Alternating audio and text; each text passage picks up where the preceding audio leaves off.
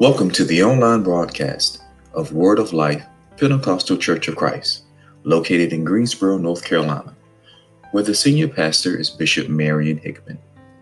Thank you for joining us, and we pray that the Word of God reaches you today through this broadcast. May it lift you to life. Good morning and happy resurrection. This is a joyous day for us in the kingdom of God. It's joyous for us in Christendom to know that our Savior has risen and he has gone before us. Before I start the message or give you a thought for today, we want to remind everyone to wear your mask. Wear your mask for protection. You want to also get gloves so that when you're touching and you're out and about, you want to protect your family, protect yourself, that you're not bringing anything contaminated into your home on your hands. This morning, I'm going to read to you from the scriptures, Matthew, the 28th chapter, starting at verse 1. The scriptures read as such. Now after the Sabbath, toward the dawn of the first day of the week, Mary Magdalene and the other Mary went to see the tomb. And behold, there was a great earthquake, for an angel appeared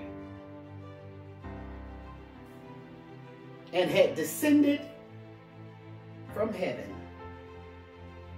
and came and rolled away the stone. The angel sat on the stone. His appearance was like lightning, and his clothing was white as snow. And for fear of him, the guards trembled and became as dead men. But the angel said to the women, "Don't be afraid, for I know that you seek Jesus, who was crucified. He is not here, for he has risen." And he said, "Come, see the place where he laid. Then go quickly and tell his disciples that he has risen from the dead, and behold, he is going before you to Galilee. He is going before you to Galilee. There you will see him. See, I have told you." And this is where my thought is coming from for a moment, is when the angel said, "See, he has gone on before you." And we want to just share with you that Jesus has gone on before us. And something that came to my mind was a little over 3 years ago, I went through the process of a knee transplant, knee surgery, knee replacement. And in the process of it, I went to the hospital, had the knee replacement. And while there, they sent me to rehabilitation. And they said, "Okay, Miss Hickman, it's time for you to get up. It's time now for you to go and have therapy." So they took me there in a wheelchair, and I just knew I was going to stay in the wheelchair. So they began to do some various work on my leg and movements on my leg, and then they told me, "It's time for you to walk." I was so afraid to walk because I hadn't done it before, and walked after the surgery. And so I looked around in the room, and there was a man on a bicycle. He had had knee replacement. He went around, he did it a couple of times, and then he went and said, I can't do anymore."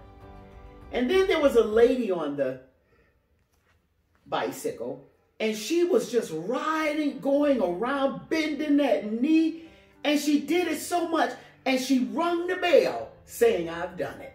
I was able to go around 4 or 5 times with that pedal. She did it.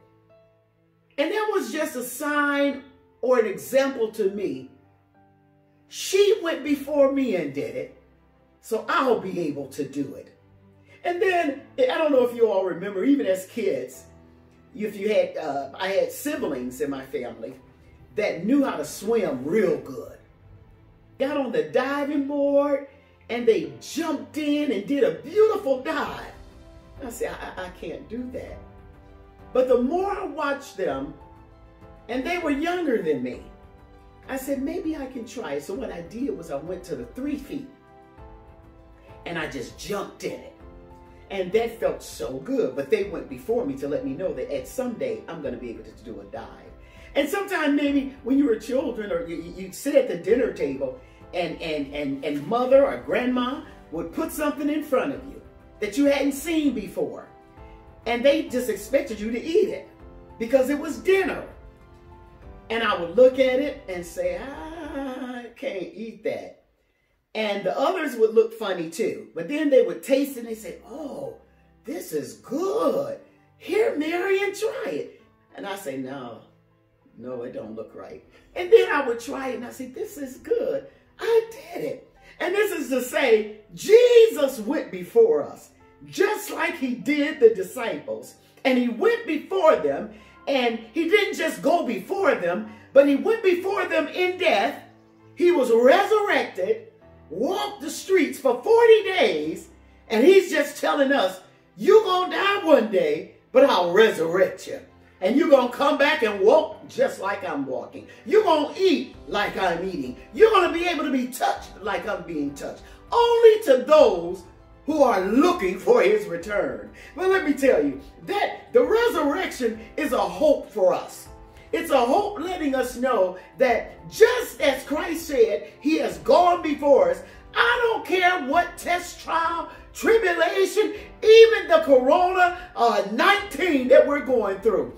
God has gone before us. He not only gone before us, but he's carrying us through this. Not just this. There are some of you that's hurting because some of your relatives or loved ones have gone on because of this.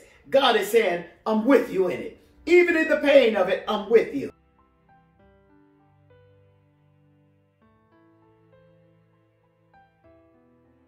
Myself, why go back to Galilee?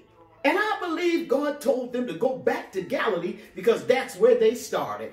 That's where he called them. That's where he pulled the fishermen from their assignments doing fish and shopping. He told them and had them go back from where they began. In spite of the fact that Jesus had told them on numerous occasions that he must die and then be raised from the dead, the disciples still didn't get it. They still didn't get it. So after Jesus was crucified, instead of heading to Galilee as he had commanded, they were instead hiding out in fear of what happened to Jesus, hiding out in Jerusalem, hiding out with no hope of the words that he told them that he was going to rise again and that there would be no resurrection. But for now, their fear was greater than their hope in the resurrection.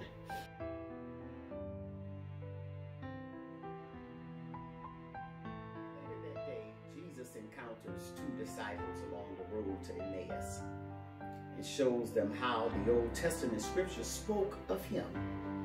And he opens their eyes and reveals himself to them. Then that night, as the apostles, with the exception of Thomas, gathered there in Jerusalem, still in hiding. They were still in hiding. Still in hiding. Jesus appears to them. And then Jesus returned there again 8 days later. Then Thomas was present. At some point during that time, Jesus knows that the disciples are finally ready to do what he commanded and to go to Galilee now. So he goes ahead of them. And when they arrive there, he gives his disciples their final marching orders, which is called the Great Commission. This is so interesting because all the time they had walked with Jesus, they didn't embrace the words he was saying. It wasn't until he came out of the tomb that they embraced the words that he had for them. And to close this, I want to say, just as Jesus went before the disciples, just as Jesus went first, what did he go first as? To experience death. But remember, he did die, but he made a promise that he was coming back. He said, kill this body, but in 3 days, I'll be back up. 3 days he got back up. And he went before the disciples, preparing the way for what was to come and what they were to do. He's done the same for us. He died, he rose again. Just as we shall die and rise again.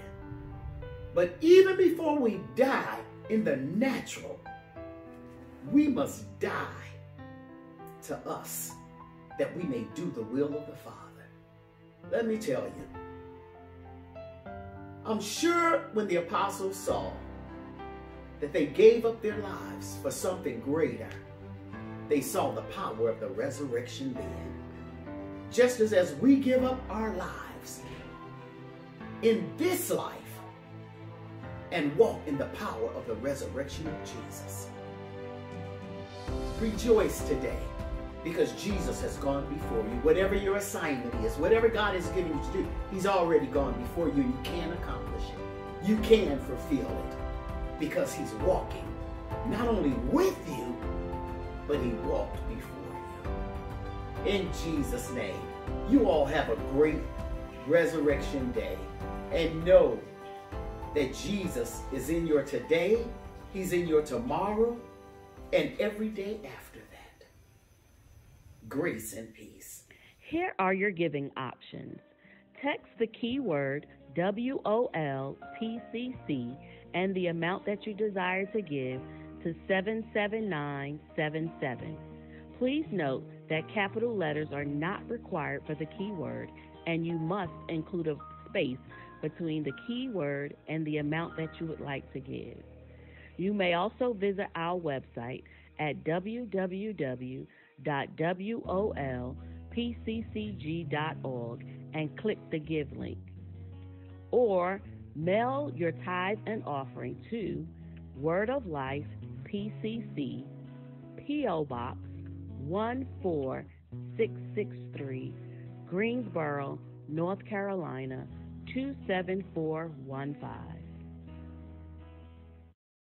Thank you for joining us. We pray you received something from the Word this morning. Join us again Wednesday at 7 p.m. Until then, may the peace of God be upon you.